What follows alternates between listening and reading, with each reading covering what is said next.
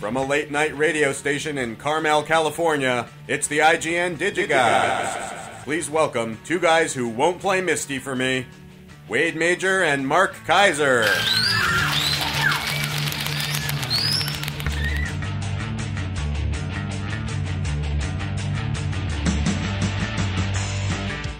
And we're outside again. Yeah. The first week went so well. It was so well received. We decided to try it one more time. The hope is that we iron this out. Yes. So that the listener gets enjoyment out of it. Yes. So it's not just Wade and Mark mixing it up.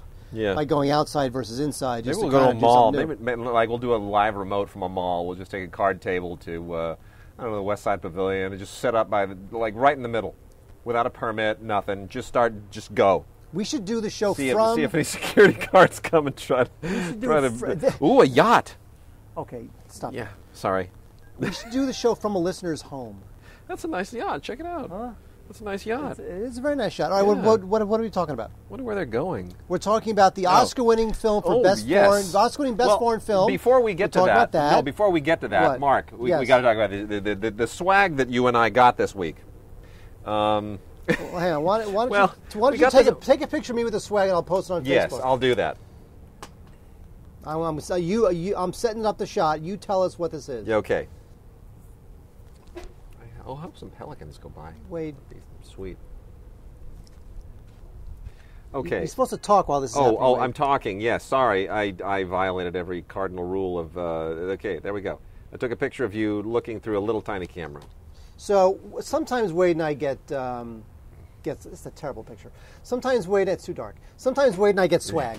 Yes, we do. Right? Now, we used to get a lot more swag. At least I used to get more swag than I get now. Yes. I don't know if you get less swag than you used to get. It feels like the swag train has kind of slowed down. Yes. Yes. So we get a little box in the mail. Yes. And the box contains... Anytime we get a box in the mail that's small, that's too small to contain a DVD or a Blu-ray, my thought always is, okay, what are you trying to sell me? How are you trying to bribe me? And what odd little bizarre tidbitty thing?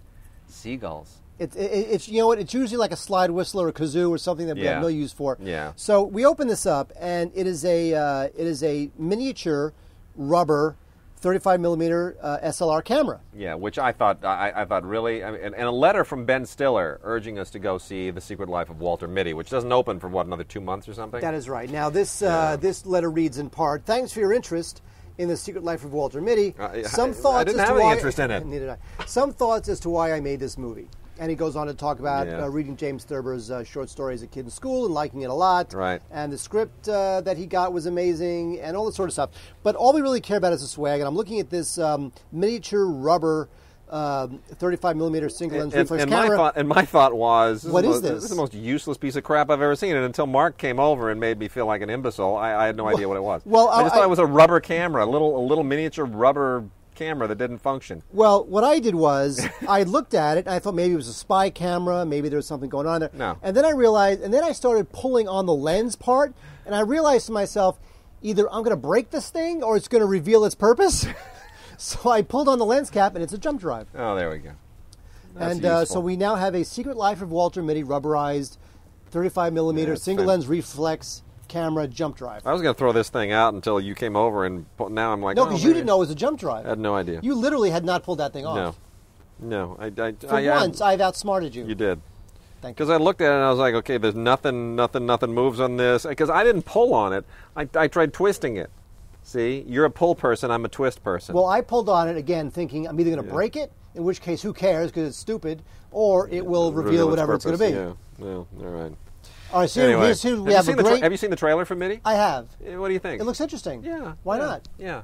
It looks like, it's a novel take. It's not a remake. It's kind of a reimagining. It's adapting the source material in a completely different way. So I don't think the Danny Kaye film is so untouchable that you can't remake. It's a Danny Kaye film. Walter Mitty. It's a Danny Kaye film. It is what it is. You can remake it. Yeah.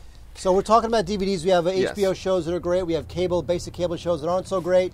We have the Oscar-winning Best Foreign Film of last year to talk about, and all sorts of other crazy stuff. Yes, we do. And we are going to start it all off with documentaries, just to get them out of the way. But some of them are really, really good. You do that while I read. No, you're gonna tell us about that one because you're a big fan of that, I think, aren't you? I am. Aren't you? Weren't you a fan of West of Memphis? Sure. It's terrific. Sure. Okay. Well, I will set this up. There were 2 documentaries last year about the West Memphis 5, and one was the one that was produced by Ken Burns and primarily spearheaded by his daughter, and then there was this one. This was which I think is better. It is better. Presented by Peter Jackson and Fran Walsh. Yes, that's the Peter Jackson. This is called West of Memphis, and it is a chronicle of one of the most horrible, heinous, miscarriages of justice ever. Yeah. And it's all about trying to keep the state of Arkansas from killing a guy who, frankly, was innocent. And there's been a lot of documentaries like this, and I know that I believe it's in Illinois, they have like the Innocence Project, which helps get innocent men off of death row. I actually had which I've talked about on the show before, I had a run-in with a guy. I was producing a talk show, and we had on our show a couple guys, 3 guys, who were all let out of death row at the same time for a murder they all 3 collectively did not commit. And I remember at the time, I don't know if new listeners might not remember the story, it was interesting because 2 of the guys, this was in Illinois, 2 of the guys got on a plane and came out to Los Angeles to be interviewed on this talk show I did.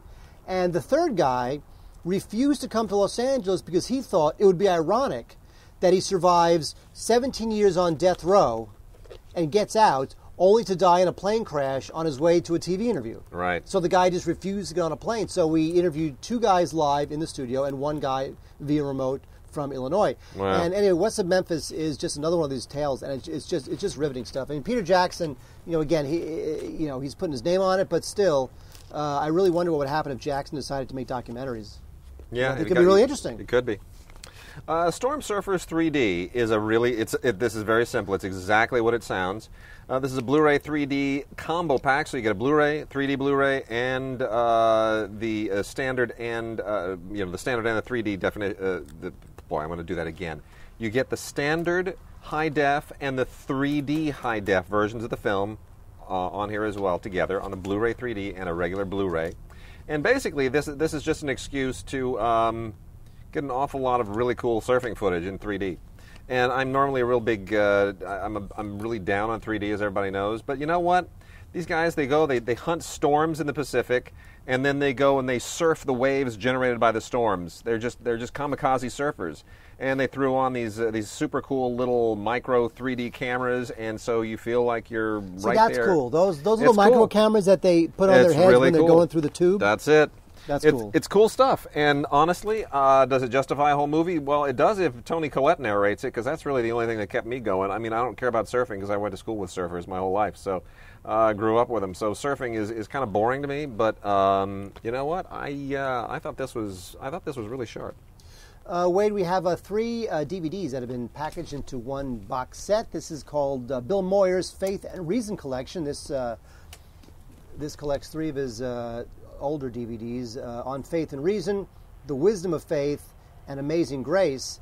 And I actually found the best one of these, Amazing Grace, not because it's a great documentary per se, but it's all about the song. Yeah. Amazing Grace, how it came to be, who wrote the song, why it's so powerful, how it came to be. And the great thing about it is that it includes these great performances of the song by like Johnny Cash and Judy Collins. So Amazing Grace I thought was the best of these 3. There's also The Wisdom of Faith with Houston Smith, who's one of the great comparative religion scholars. That's interesting too, but ultimately, it's probably like more for your parents if you like this kind of stuff. But I thought Amazing Grace was interesting. Yep, totally. I always love that stuff. Sometimes his subjects are more interesting than other times, but whatever. And then just a few docs to wrap out that all have kind of eco packaging. You like that transition? Whatever. Whatever. Bill Moyers, he's a guy. He does docs and he talks about stuff, and it's kind of cool. Whatever. Yeah, dedicate our life to these things. Whatever. Yeah, it's fine. We got one from the Sloft Foundation, or the Slot Foundation. I'm not entirely sure how you pronounce it. But this is actually pretty cool. This is Utterly Precarious, a masterclass with Carolee Schneemann. The Mutter Museum of the College of Physicians of Philadelphia recorded on April 25th, 2012. That sounds riveting. And you're thinking, just oh my riveting. gosh, this is just the most boring thing ever, right? Yes. No, it's not. This is actually it's very scholastic, but it's an exchange between Carolee Schneemann and students at the University of Philadelphia. Whoa! You're telling me that I've actually lived in an era when I can buy a DVD with a conversation between Carolee Schneemann and a bunch of students from the University of Philadelphia? Carolee Schneemann is a multimedia artist. Oh, my God. And if you've ever seen any of her installations, they're really cool. They're like cool and freaky. It's like I just installed a microwave oven in my house. It's fantastic. It's like Tim Burton meets David Lynch meets I don't know Schneemann. I don't know, Jess Franco. So anyway. Seriously, You like this thing? It's pretty. I didn't cool. watch it. I don't know. It's cool. She's very artsy. She's very into her thing. Is she's she like more artsy or fartsy? Fartsy. She's like a Woody Allen character, and it's Schneemann. What's her name? Carolee Schneemann. Okay, enough with you. And then the last 3 docs that we have here are all from First Run Features, which is now releasing most of its docs in the slimline eco packaging. We've got Living Downstream, Boom Varietal, and Dutch, the Master of the Forges of Hell. The one that I really want to recommend here is the latter one, which is by Cambodian filmmaker Ritipan. And Ritipan is an unbelievable filmmaker. If you've never heard of him, I've seen a number of his films, mostly at festivals. They almost never get released here. Rice People was the first one that I saw back in the 90s.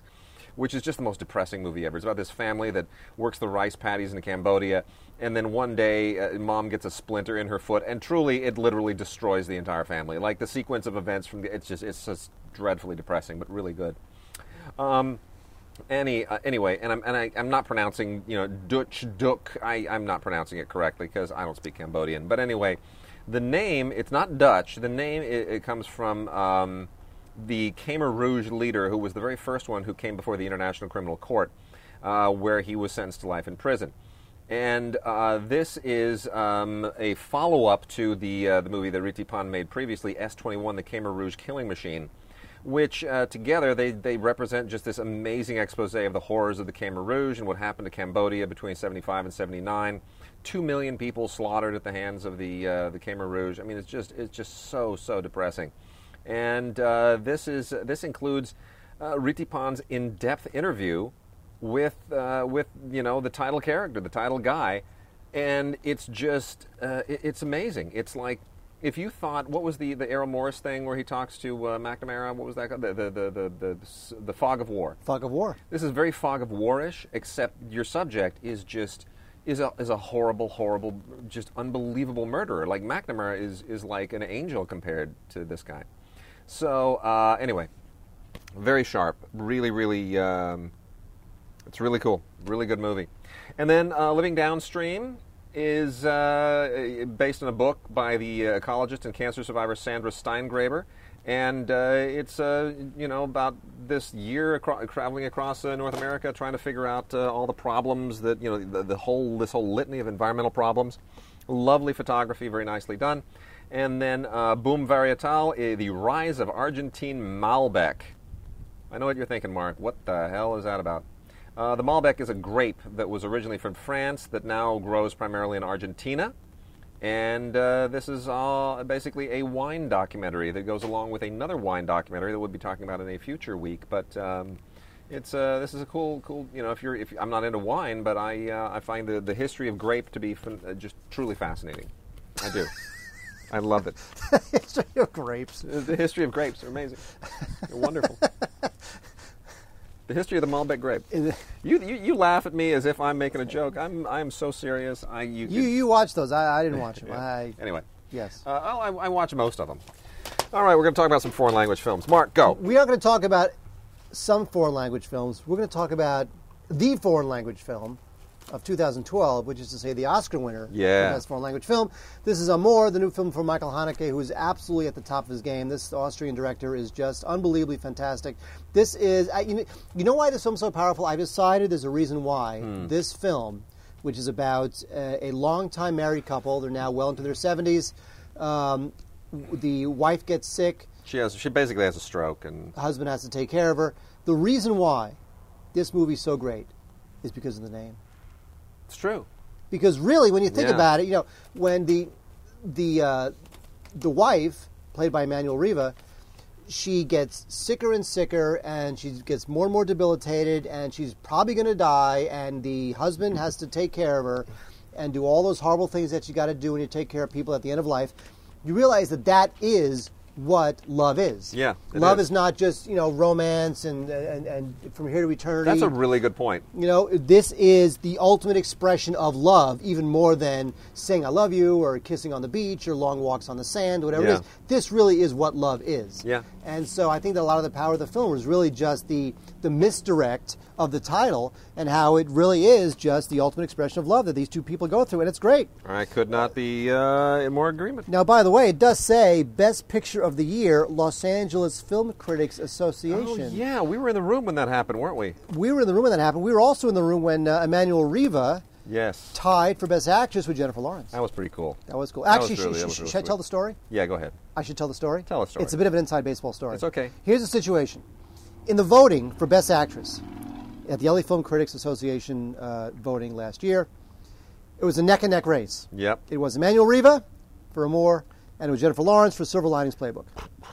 Yes. Back and forth, back and forth. Yep. The winner, by a vote, ladies and gentlemen, your new winner, Jennifer Lawrence. Oh, my God. Well, Jennifer Lawrence wins, and all the Emmanuel Riva people, which I was one, all start flipping out because we want Emmanuel Riva to win because Jennifer Lawrence is like 7 years old, and that movie sucked, and I don't care what people think, and she'll win it again because we all love Jennifer Lawrence, and she's great, and she'll win 10 Oscars by the time she's done. But this is Emmanuel Riva, who was, Hiroshima Mon Amour, and what you got to give it to her. So then, at the very last minute, after it was already decided that Jennifer Lawrence won, one of our members, who will remain nameless, not Wade or I, changed his vote just to shut the room up. And make it a tie. And made it a tie. Yeah. So it was a tie. It was pretty sweet. And it was sweet. And it allowed me to take our friend Phil Klein to the Los Angeles Film Critics dinner so that I can have Phil have his picture taken next to Jennifer Lawrence.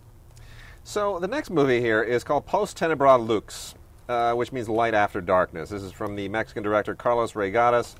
Here's the thing. This won Best Director at Cannes. I understand why. It's got that whole, lingering, poetic, never-ending photographic signature that Regadas does in all of his movies, like Japón he did previously, and Battle in Heaven, which we famously discussed on this show because when I showed Mark the opening shot of Battle in Heaven, which turns out to be a copulatory shot that you don't realize until a certain moment, Mark gleefully exclaimed, "It looks like ginger root."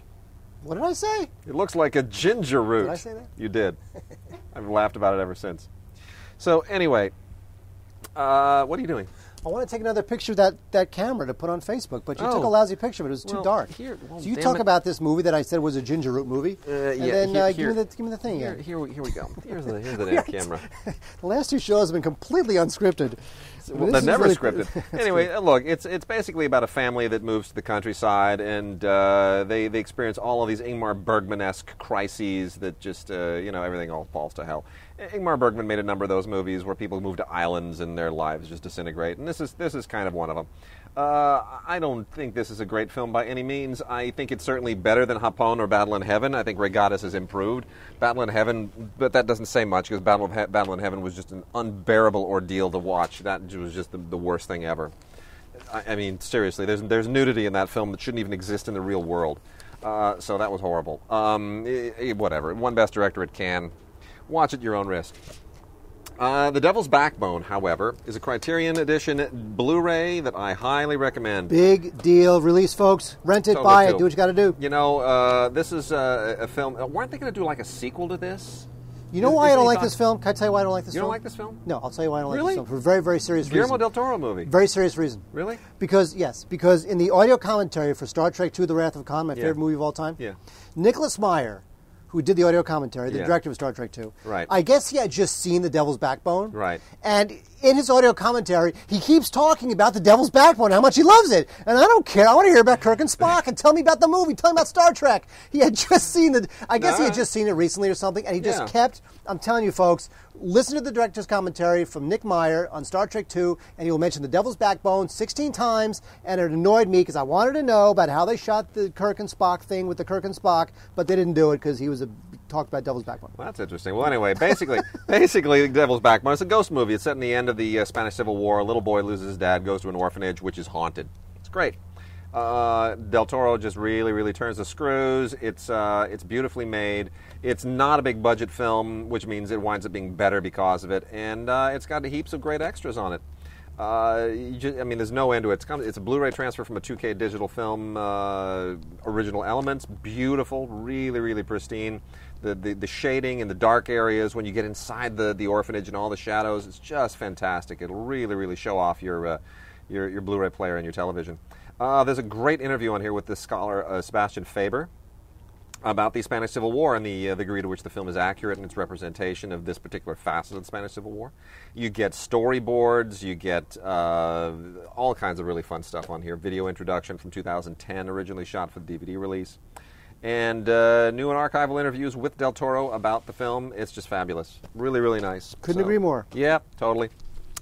And then real quickly, before I let Mark talk about something of note, I'm just going to mention Scary Movie 5, unrated. What's the point? Blu-ray, DVD, and Ultraviolet? I don't get it. It just because there's like one scene where there's Charlie Sheen and Lindsay Lohan, and that's, ha-ha, hoi. Oh, funny. And then we're done. I don't know. It's on Blu-ray. If you have no taste, you'll probably want it. And then a dreadful movie that somehow got made and released, and which does no good for either of the people in it, Rapturepalooza. Unbelievable. Craig Robinson and Anna Kendrick, the Oscar-nominated Anna Kendrick. This is just dreadful. It's a stupid comedy set in suburban Seattle after a real apocalypse. And now, by the way, Craig Robinson also appeared in This Is the End. Oh, geez. And I don't know if you saw This Is the End. I haven't yet. It's funny. I heard. It's a funny movie. Now, this is just horrible. Well, anyway, Craig Robinson plays the Antichrist who sets up shop in the basement of this couple. It's just stupid. It's just beyond stupid. I don't know how this stuff gets made. I really don't. I guess they just signed Anna Kendrick and Craig Robinson, and nobody bothered questioning anything else about it. Anyway, that's also DVD and Ultraviolet, and utterly pointless unless you just love them so much that you'll excuse them for anything that they do. Wade, there's a production company, Wade. Yes. It's called Millennium Films. Tell us now, who runs Millennium Films? But they did What Maisie Knew as well. Remember that, you know? They occasionally make a real movie, but yes, it's Avi Lerner and... Here's what Avi Lerner does. Yeah. We've talked about this on the show before. Yeah. This is how Avi Lerner operates a lot of the times. He makes horrible films with actors like De Niro and Pacino, like he did Righteous Kill. Yeah. He's done a lot of films. And you wonder, God, how does he get these people to be in his horrible films? I know. This is what he does. And I've heard this. This is what he does. He will send, as an example, Uma Thurman a script. Yes. And the script will be in a brown paper envelope, and they'll know. Sure. She'll know it came from Millennium Films. Sure. Open up the envelope, and there'll be two things in the envelope. There'll be the script, and on top of the script, there'll be a Post-it. And the Post-it will say, as example, $3 million. Right. That's what the Post-it will say. It'll say $3 million. Yep. So Uma Thurman knows that the piece of crap she's about to read, it's a piece of crap. Yeah. But she will get paid $3 million for doing it. Yep. So you got a script and a Post-it with what he's going to pay you, and that's it. There you go. And that's how this guy does business. And with that, we come to The Killing Season, which stars Robert De Niro, who has starred in a lot of Millennium films, and I just don't get it. What is wrong with him? They give him his quote. That's what they do. They must give him more than his quote, because, he's De Niro. He's the worst. De Niro and John Travolta. This takes place in Appalachia, and De Niro plays this military guy, and John Travolta, with a crazy accent, plays this European, quote-unquote, tourist. And it turns out that Travolta wants to hunt down De Niro, and the whole thing is like this mano a mano between the two of them. And it was directed by Mark Steven Johnson, who is not an unknown director. Yeah. But still, this is just more Millennium crap, and I don't know. I could see Travolta wanting to work with Robert De Niro, and I guess I could see Robert De Niro wanting to open up another restaurant or two. Yeah.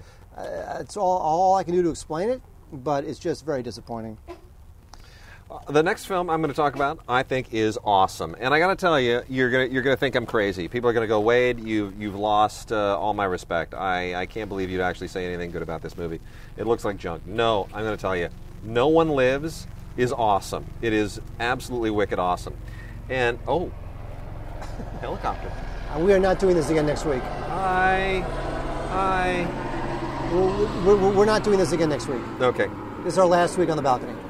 Fewer helicopters, though, right? This week, fewer motor seems noises. like it. Yeah. Not as many seagulls or pelicans or anything. I missed the pelicans this week. I guess they got their fill of you last week, and now they don't want to visit anymore. Anyway, No One Lives is from WWE Entertainment, and they understand their audience very, very specifically. They make a certain kind of thrillery, action, gory movie that is strictly for wrestling fans and me. Because I thought this movie was terrific. This is directed by Ryuhei Kitamura, first of all, who is the Japanese director of the 2003 film Azumi, which I loved. Never mind the fact that he kind of screwed up Midnight Meat Train a few years ago. Azumi is an awesome movie, and he brings the same energy to this. Now, here's the story here. Luke Evans, okay, who I guess has some connection to wrestling. I don't really know. Don't care. Whatever. Luke Evans is a guy who's out in the backwater somewhere, driving around with his girlfriend, and you just think they're having problems, right? It's just, they're not quite together, and there's a bunch of these thugs, this criminal gang who've been looting homes, and they target him, and they're like, that guy looks like an easy mark. And there's a confrontation in a bar, right, where they're all up in his face, all up in his grill, and they're trying to intimidate him, and he's like, no, don't do that. And she tries to stop him, and you get the feeling, ooh, this guy's dangerous. He's the hero, we're rooting for him, right?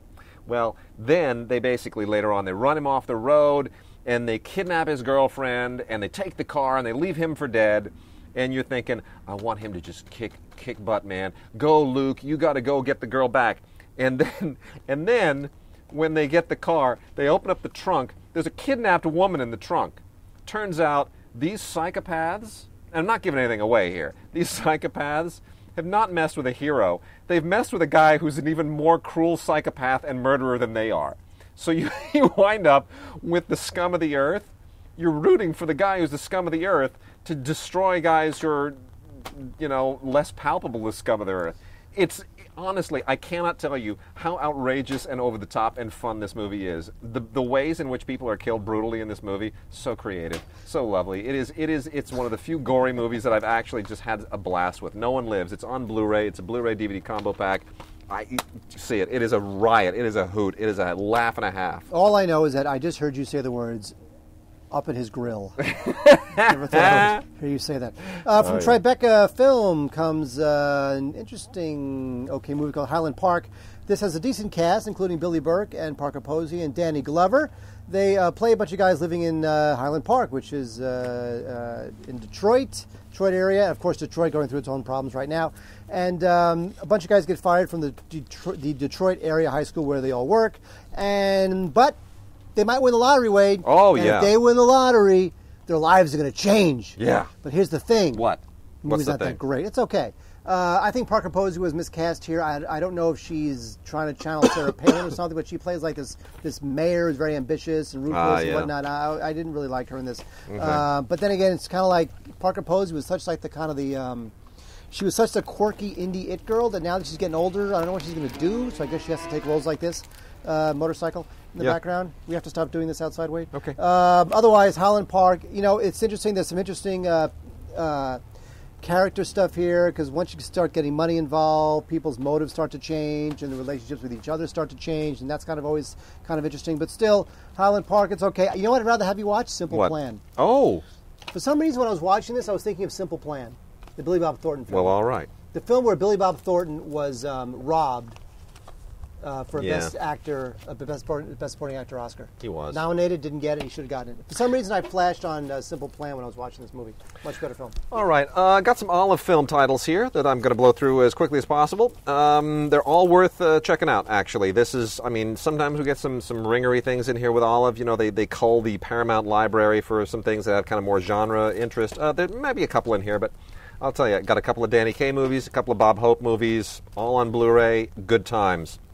Danny Kaye's Knock on Wood and On the Double.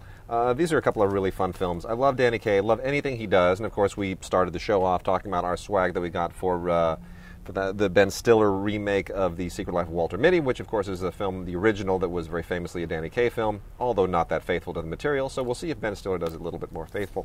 But this is really directed. This is directed by Norman Panama and Melvin Frank, who did The Court Jester. And they got a screenplay nomination for this film, which is really, really fun. Danny Kaye plays, get this, a neurotic American ventriloquist. You know what? If I see another movie about a neurotic ventriloquist, I'm going to scream. It's funny. Danny Kaye, his parts were usually kind of sculpted for his particular brand of comedy. And the idea here is that he sort of has, he's sort of like a guy whose ventriloquist dummy has Tourette's. And is, during the production code era, as close to Tourette's as you're going to get. Anyway, it all takes place in Europe in 1946. It's basically the movie's from 1953, but it's a remake of a 1946 film called Dead of Night, so it has kind of an immediate pre-Cold War sensibility to it. Awfully, awfully fun. And then on the double, which was co-written by Jack Rose and Melvin Shavelson and directed by Shavelson, is, again, a kind of a World War II era thing, where Danny Kaye plays a soldier, Private Ernie Williams, who happens to look just like a British colonel. Fill in the comedy blanks. It's a lot of fun. This one's also really, really well written and just a total hoot. And then the Bob Hope films are Off Limits and My Favorite Spy. My Favorite Spy, of course, is just a terrific film with Bob Hope and Hedy Lamarr that's been on DVD many, many times. A lot of them public domain releases. This is a 1951 film now on Blu-ray, and it is wonderful. Oddly enough, a somewhat similar story to On the Double. And in this case, Bob Hope is just a regular guy who looks exactly like a spy, and he has to actually impersonate that spy, and it's a lot of fun. He looks exactly like a spy. A spy in a world. And Off Limits co-stars Marilyn Maxwell and Mickey Rooney. Mickey Rooney and Bob Hope together is almost a combustible combination that makes the universe come to a stop. Bob Hope actually shows up Mickey Rooney in this, and Bob Hope plays a boxing trainer, and Mickey Rooney plays an amateur boxer, and again, you could just fill in the comedy there. Marilyn Maxwell's really just there for eye candy. George Marshall, who did Fancy Pants, is the director. It's a lot of fun. Did you read the, not read, or even read reviews of the Ava Gardner book? I've read some of the stuff. It's like, ooh. Mickey Rooney? I don't need to know that. Mickey Rooney? Comes off like a pedophile, I guess, right? He really does. What is he, like chasing around 12-year-olds? He's chasing around the preteen girls and teenage girls, and he's sleeping with everybody. He's like Mickey Rooney. Yeah. He's like everybody's grandfather. And Mickey Rooney was like a skirt chasing in the world. The Dana Carvey thing you've seen in the Mickey Rooney? I was the biggest star in the world. It's great. And then a few other ones here. The kind of an exploitation film. Anthony Dexter, Susan Shaw, Paul Carpenter. Three people you never heard of in Fire Maidens of Outer Space. Fire Maidens. This is a 1956 kind of B-movie. And it's about some astronauts who I can't even... Mark, this movie, I'm going to try to be as serious as I can. This is a movie about a group of astronauts who discover this kind of semi-nude race of women from Atlantis on a Jupiterian moon. Isn't that fascinating? A Jupiterian moon? It's like they made it up as they went along. Anyway, the thing is that whenever I go into space, I always wind up landing on planets with fully clothed women. It's just unbelievable. It's just not fair. It's utterly silly and totally pointless, but it's got that 1950s sheen to it. A couple of... let's see here. Another John Wayne movie. They've been releasing a lot of John Wayne stuff. This is one of the more famous John Wayne movies from the 1940s, Angel and the Badman, along with Gail Russell. Pretty decent film. This has been on public domain DVD releases for decades. I mean, this has been out there just forever. It's been like, there have to be at least 30 or 40 releases of this thing, and they all look like crap. This actually looks really great. Olive did a beautiful job getting the original elements out of Paramount, putting them on Blu-ray. It's very nice, really nice. Not one of Wayne's better westerns, but certainly one of his more popular westerns. And then three more legendary male stars here real quickly. Robert Stack stars as a skeet shooting champion in Bullfighter and the Lady. It's basically a skeet shooting champion who is exposed to, who's introduced to, bullfighting, and fill in the rest of the blanks there yourself. It's a really nice Bud Boddicker movie. Bud Boddicker didn't make a lot of movies like this, but this one's actually kind of fun. Gary Cooper in the court martial of Billy Mitchell from Otto Preminger. Like most Otto Preminger movies, really well directed, really well acted, and features a surprising stretch for Gary Cooper. He plays an American war hero. That's a stretch. Yeah, that's a stretch, isn't it? Yeah. He only does that in every other movie he plays. Like in Wings, he had like no lines of dialogue. He was like an American war hero. He's an American war hero in at least 2/3 of his movies. But anyway, Otto Preminger really does a great job with this, and it's it's a court martial movie, so it's kind of like a big expanded version of the Star Trek episode Court Martial, except without William Shatner and a better actor in the part. And then Cary Grant and Doris Day are just wonderful in Delbert Mann's That Touch of Mink, which is, one of those romantic comedies from the 1960s that you can watch over and over and over and over again. It's just delightful. I have a blast with this movie. It's fluffy, it's utterly pointless, and Delbert Mann knows that every step of the way. But it's just fun, It's Gary Cooper and Doris Day. They could just be standing there talking to each other and making goo-goo eyes, and I'd love it. So there you go. All right, Mark, tell us about, good grief, redemption titles from... well, here's the thing, from Kino Lorber. Well, here's the thing. About a few months ago, Jess Franco died. Now, Jess Franco is a prolific Spanish low-budget film director from the 60s and 70s. Jess Franco, not his real name. I think his real name was Jesus Franco, actually. But he died. He was pretty old. I think he was in his 80s. He died a few months ago. And so Kino Lorber... they might have rushed these out to take advantage of the added attention on the late Mr. Franco. They came up with 3 of his most popular films on DVD and Blu-ray. These are separate DVDs and separate Blu-rays. These are not packaged as one. They did come out with the awful Dr. Orloff, which was from 1962, I think, which is kind of his first big splash, Jess Franco's. And it got pretty decent stateside distribution. This is, here's the thing with Franco, is that he had a very interesting visual style. He was sort of like a giallo-y kind of a guy. And the movie stars this guy, Howard Vernon. He plays his surgeon who, lures beautiful women into his operating room and does horrible things to them. In fact, he does awful things to them. Orful. That's why they call Orloff. him the awful Dr. Orloff. Can't See say how that works? Can't say that 10 times fast. Now, we also, from Jess Franco, have Nightmares Come at Night. This is from 19... Oh, do they really? They do.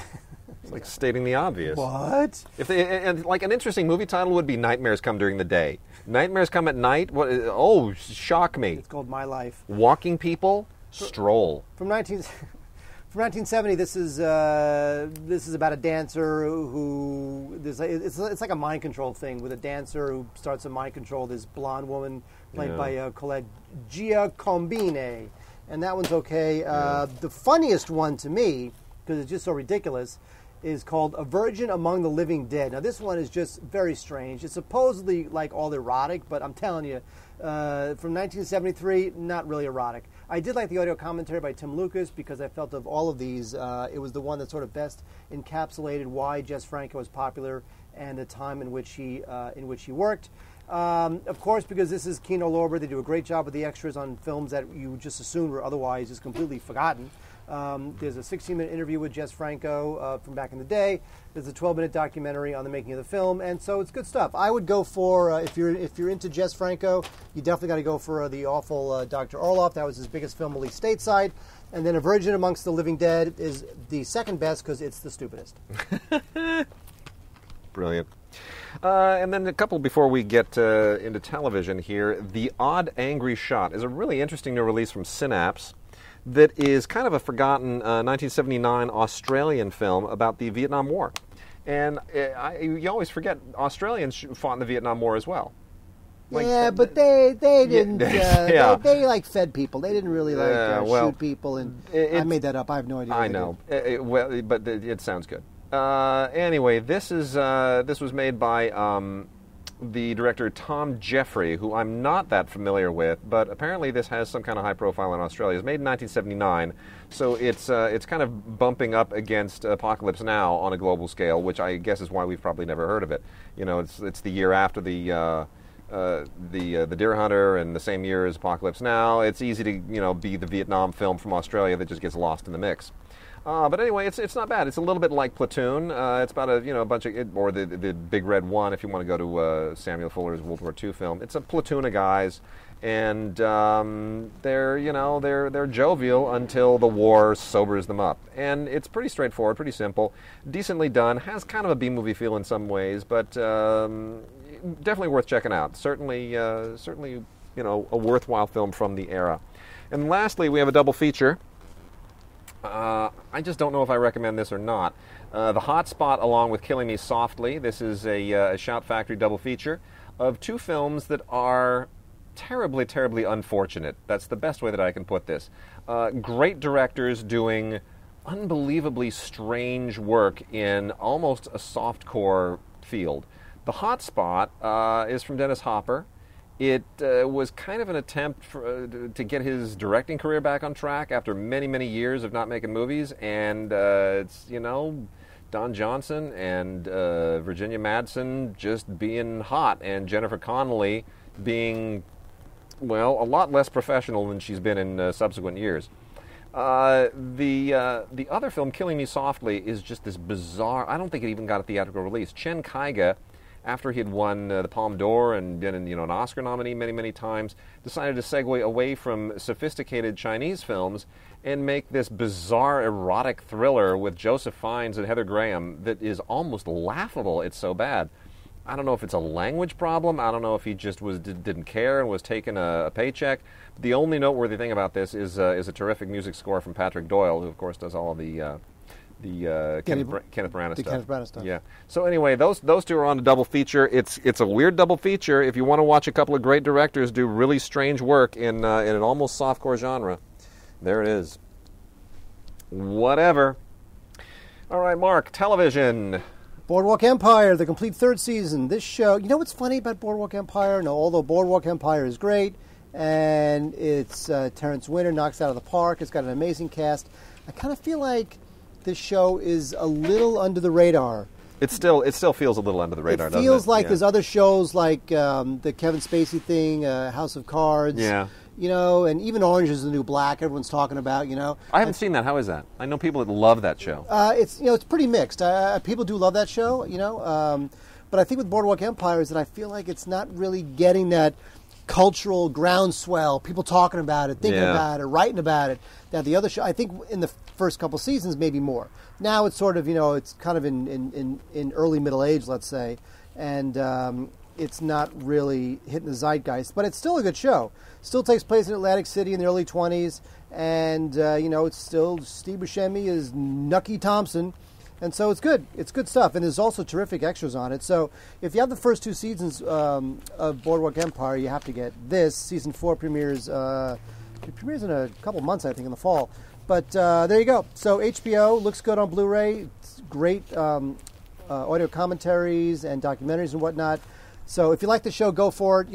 I just think that I wish like Scorsese would direct all of season 4, or just do what Game of Thrones did. Just start killing people off, so that people just start talking about it. What do you think about Little Winter Sun? I have not seen it. It's good. Is it? It's good. Mark Strong. It's it's originally a UK series. Well, Mark Strong's terrific. And now he's playing the same character, but they transplanted it from the UK to Detroit. And I got to tell you, AMC, man, they're doing some interesting stuff. I like that. We because way down our film critics. Sherman is Tim's friend Sherman is going to be on the show mid-season. Oh, really? Yeah. Season episode 5 or 6, he shows up. Oh, good for him. Yeah.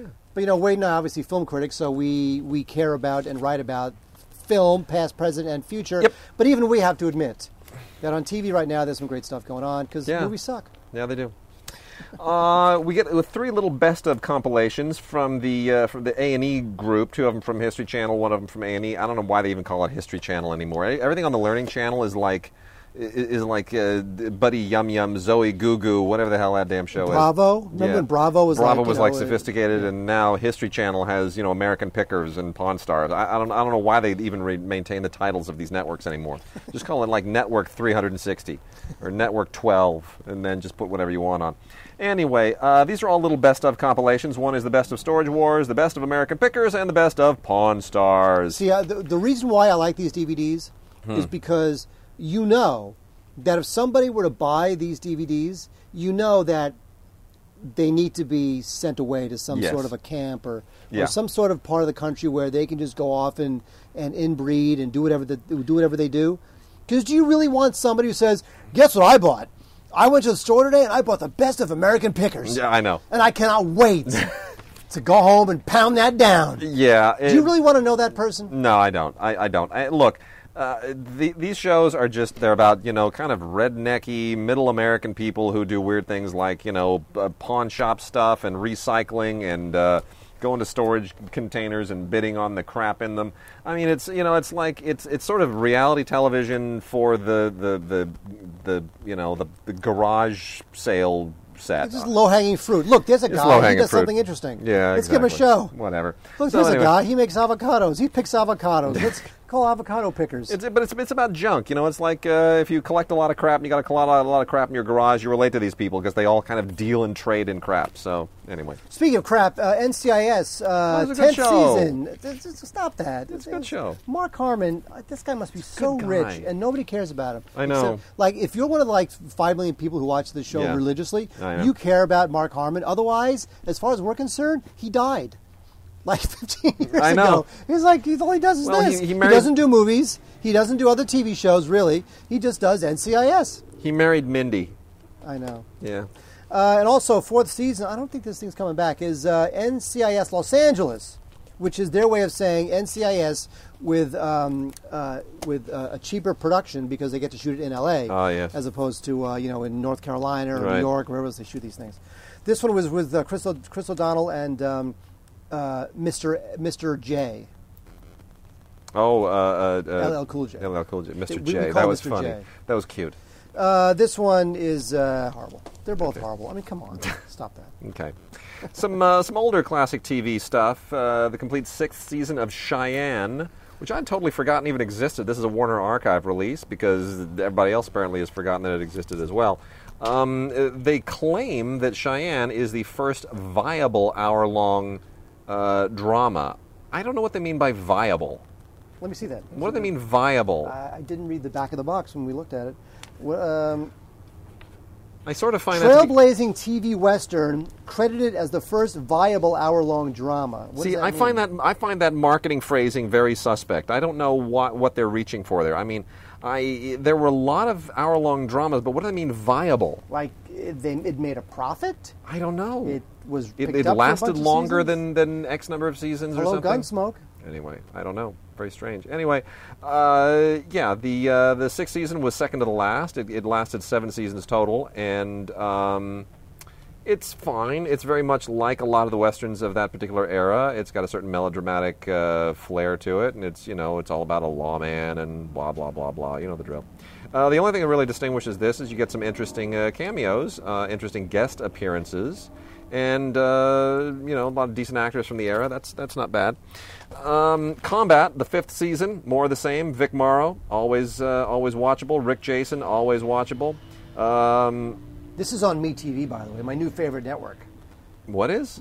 Combat's on MeTV. On MeTV. We talked about this a few weeks ago. We did. And we got some listener mail about it. How much they love MeTV. Yeah, Combat's on that. Yeah, totally. MeTV. What's the nostalgia thing? Yeah. MASH, Star Trek, Combat. Anyway, that's an ongoing concern. And the final season of Family Ties, which is not funny anymore by this season. The finale was just really... Do you remember the finale to Family Ties? You know what? I never saw Family Ties. Only on this DVD. Man, I watched the finale again, and I just thought, that's just making me sad on a level that's going to require medication of some kind. See, you like the microphone. It frees you up to kind of walk around, and you can do a thing. See, it does, and make faces behind you. There you go. And then the final season of Perry Mason, season 9, volume 2. This also wraps things out, although there's no kind of spectacular Perry Mason finale here.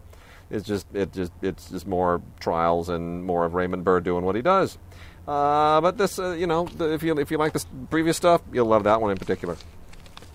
And then, Mark, before I release you to talk about the rest of this junk, Season 2 of the science fiction series Time Tracks, which I find to be kind of interesting and kind of weird in a throwback sort of a way.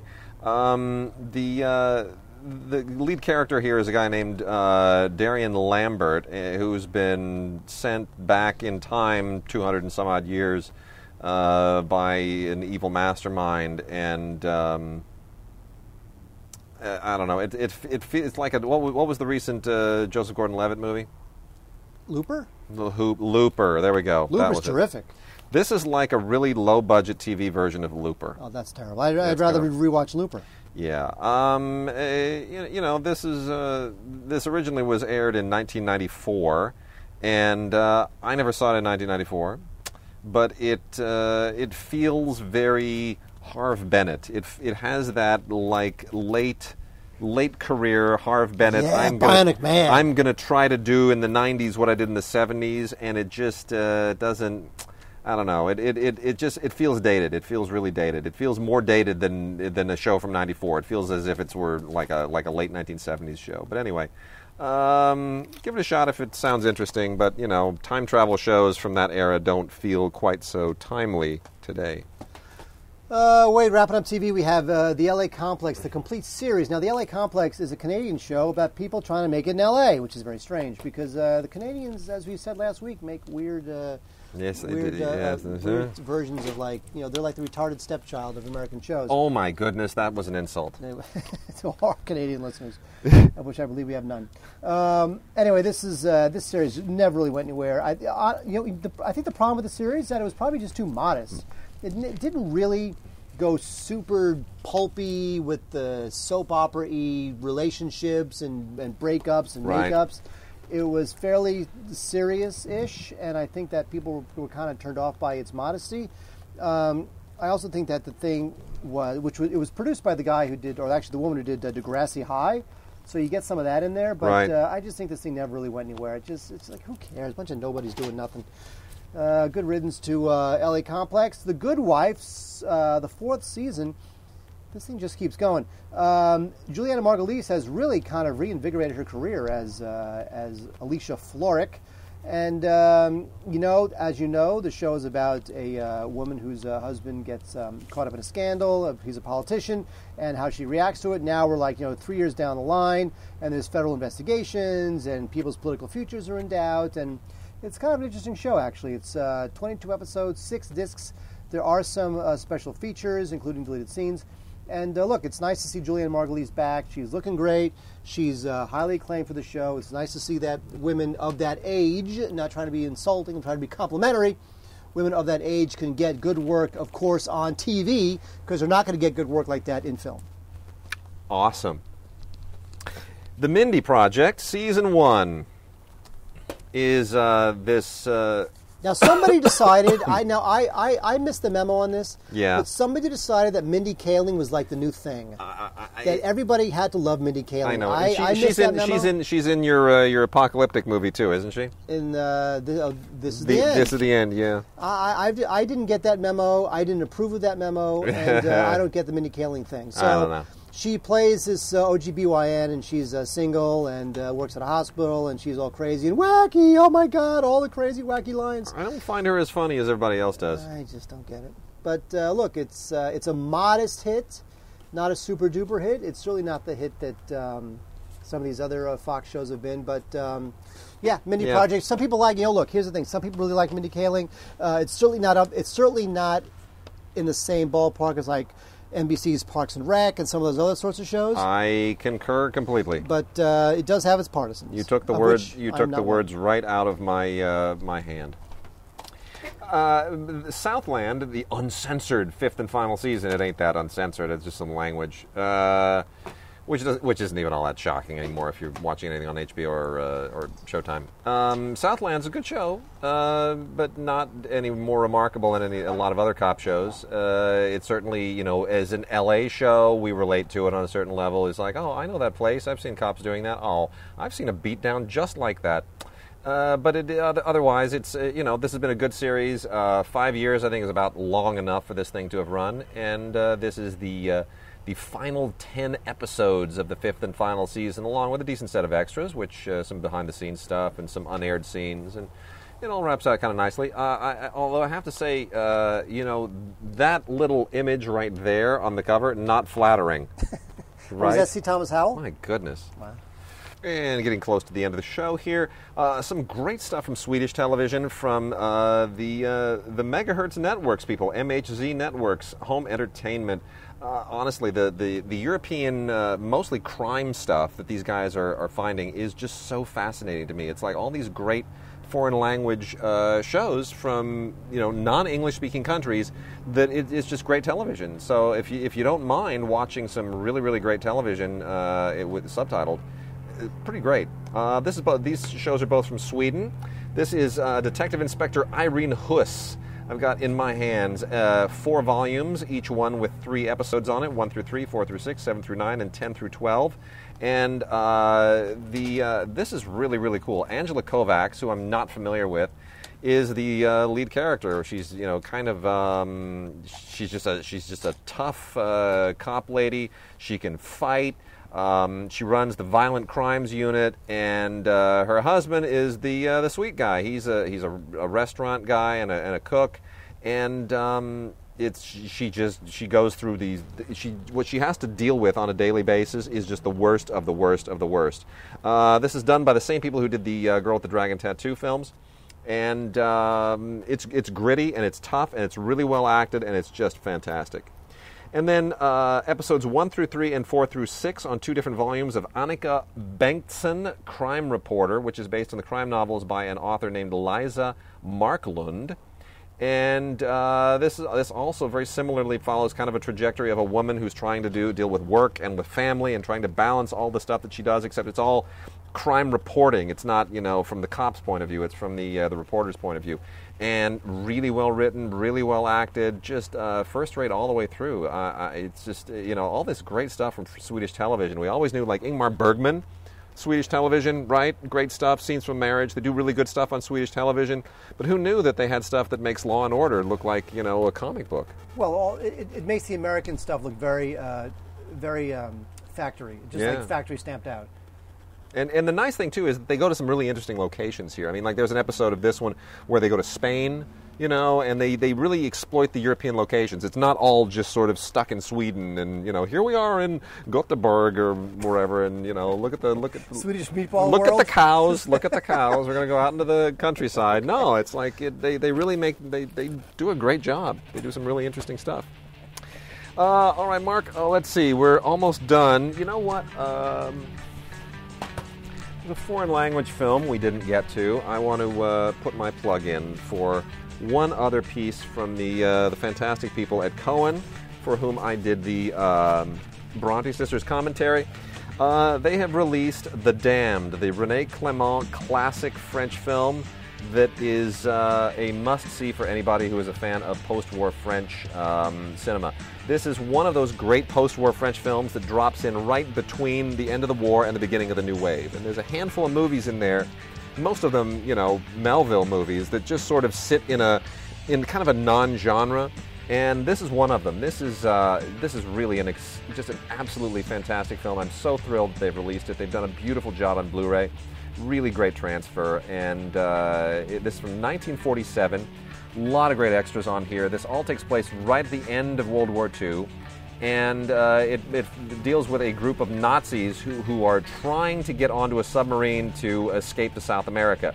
And it's kind of an adventure film, but it's also like a psychological thriller at the same time. It's such a good movie. And René Clément, classic, just great French filmmaker from the era, does a magnificent job. A lot of great extras on here. Definitely check it out. So that's it, Mark. We are done this week.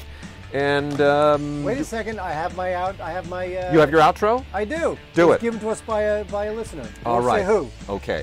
Ladies and gentlemen, you've just been J-dated.